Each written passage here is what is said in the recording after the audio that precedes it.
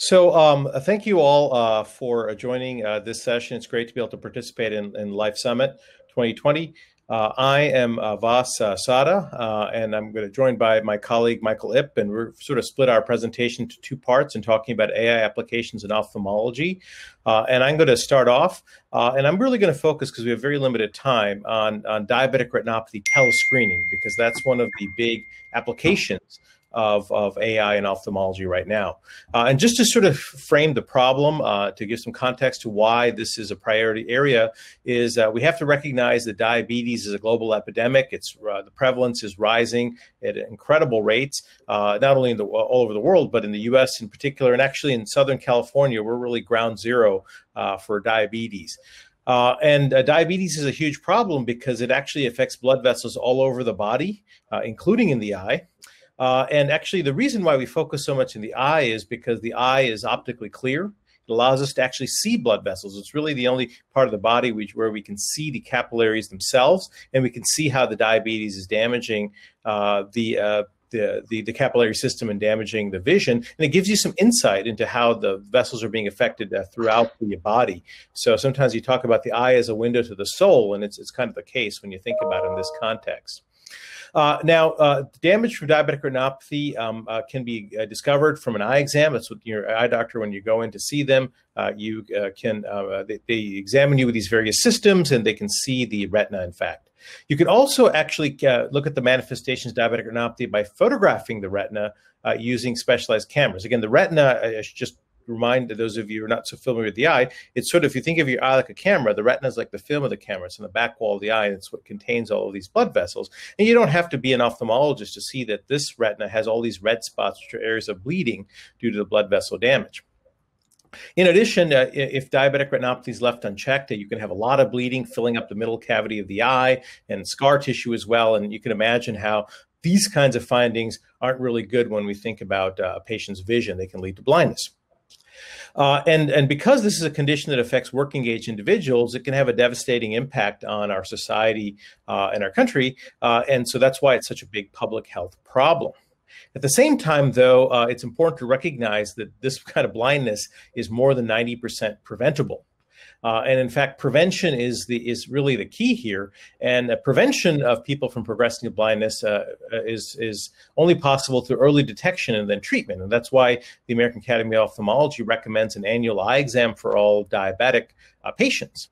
Unfortunately, that's just not happening. And there are a whole host of barriers to screening. I mentioned that this is primarily affecting working age individuals. These are busy people, and maybe they don't notice that they have a problem. And so they might say, well, maybe I'll put that eye appointment off. And so we know there's census tracts in LA where less than 2% of the diabetics are getting screened, which is really a tragedy. Another problem is that in certain regions, there may be too many diabetics and not enough eye care specialists, and that also poses a big barrier to access. So to increase access to screening, telescreening has been proposed. The concept here is that you have a camera system sitting maybe in the internist's office. Patient comes in to get their insulin or other medications. You capture the pictures of the patient's retina. You transmit it to a central reading center. Mike Ip is going to talk a lot about reading centers in particular, but these reading centers actually contain the experts who are then able to analyze the images and then provide a report back with regards to what is happening in the patient's eye, and then hopefully then an eye appointment can get scheduled. The problem, though, is that this kind of an approach, there are certain delays, and I want to emphasize that a bit further.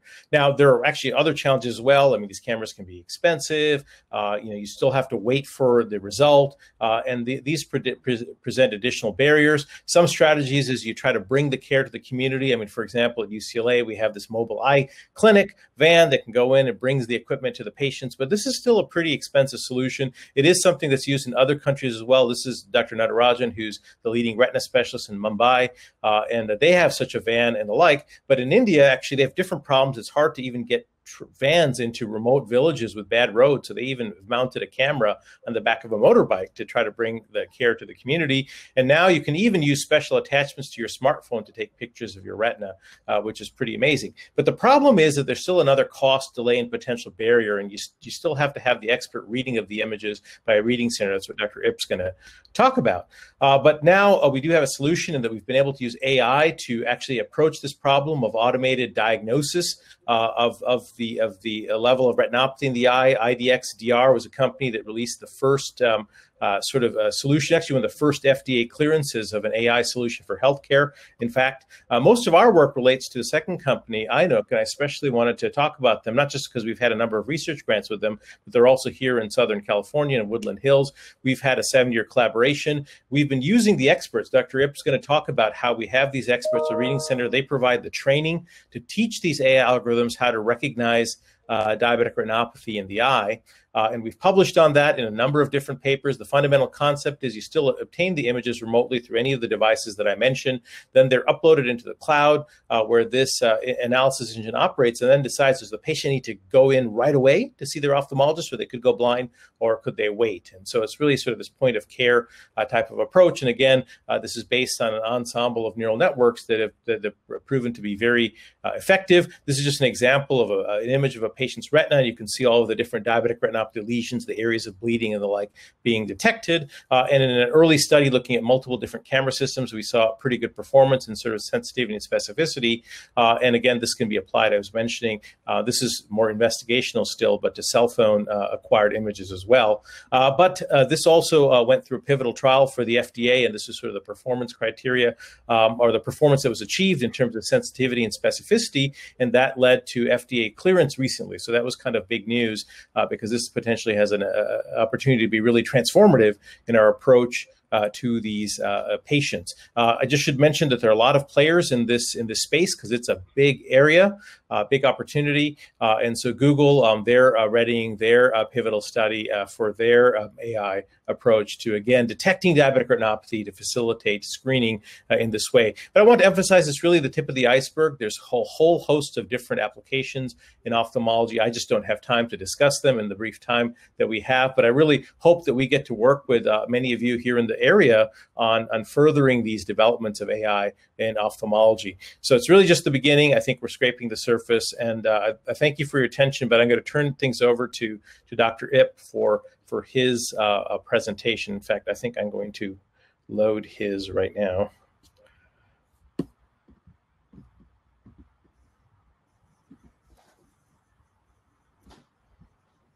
One second here.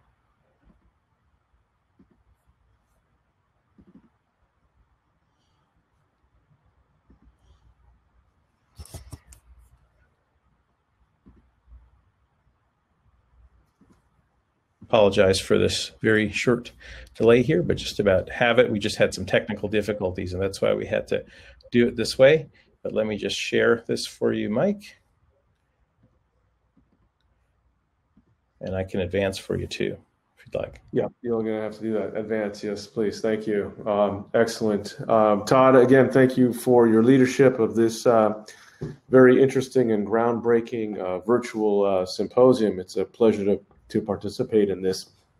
You have asked me to speak on what is an ophthalmology reading center and how can artificial intelligence assist. Next. And the purpose of an ophthalmology reading center, and Vas alluded to this in his very nice talk, which is to serve as a research resource that measures changes in images, in eye images to evaluate novel treatments for eye disease. If you click, so for example, if you had a drug company and they wanted to test a drug, you would have to analyze the images of the eye. So for example, here we have an eye image of a patient who has wet age-related macular degeneration. Next slide. And this type of study is going to require evaluation of a variety of images of the eye. So on the left, we have something called the fluorescein angiogram, which measures blood flow in the eye. In the middle, you see an actual picture, like a fundus picture of the back of the eye. And on the right is something called an OCT, which measures how thick the retina is. Next. And so here's an example of an eye that changes in response to a treatment. On the left is a picture of an eye that has a lot of diabetes. The eye was subjected to a treatment. And on the right, you can see that there's a lot of change in the features of the eye. And what a reading center does is we measure, we quantify the amount of change in this particular image in response to a treatment. Next. And you can see the next, and you can see the same thing here on this OCT. Again, it changed in response to a treatment, and at a reading center, we can quantify that change. Next. And so standardization of these changes are very important with respect to staff, equipment, the protocols that were used to take the actual images, and the ocular disease evaluators, or people who actually do the measurements, need to follow very specific and standardized training protocols. Next. At the end of the day, what we get is an assessment of the changes in the structure of the eye to help determine if the treatment that the drug company or the sponsor is looking at is actually effective or not. Next. And so at the Doheny Image Reading Center, Vas had mentioned this. It was founded by Dr. Sada in 2003. He's the medical director emeritus, and I've been serving as the medical director since 2016. Next. And we've done a variety of clinical trials from a variety of sponsors looking at a variety of diseases, everything from common macular degeneration and diabetes to some very rare inherited retinal diseases. Next. And the workflow of a reading center is shown here. The eye clinics around the world or around the country take the images, they send them into us, where we assess the quality of the image before we intake them. And then we evaluate the images, we grade them, and then finally the data are QC'd and then exported. Next. And so artificial intelligence can help us in a variety of these points in the workflow of a reading center. So first, next, image quality review, kind of just highlights that. And yeah, next. This was designed for rapid presentation here. Yeah, if you could hit it next. Yeah, so there's, for example, here's a paper. There's many papers on this, but it shows how a deep learning algorithm next is as good as the people are looking at it, whether or not the images should be rejected or accepted. Next. And here's an example of this type of an algorithm being used in one of the studies that Dr. Sada alluded to, where images with poor quality were flagged and then deemed ungradable and not sent into a reading center. And next, an area where AI can help us is to assess screening for the actual disease. Does the image actually contain the disease of interest or not? So here in this picture, you can see how on the picture on the right, there's a lot of disease, nothing on the left. And so we would screen out those pictures that don't have a lot of disease. Next. And this has been shown in a very nice, elegant study by Defoe and others, Nature Medicine in 2018, that this is certainly possible. They looked at Google DeepMind and showed that a deep learning algorithm could be as good as imaging experts, certainly as good as retinal specialists, and even better than optometric evaluation. Next.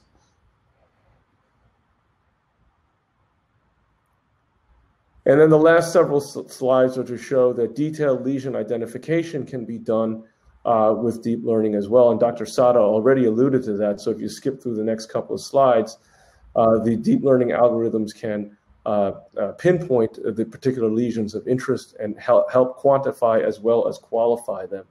So to conclude, AI integration into reading centers, we still are facing some problems, but I think we're eventually going to get there. There are many advantages to incorporating AI into reading centers. They will certainly help with the human-associated issues of expense, turnover, fatigue at looking at these images over and over again by humans.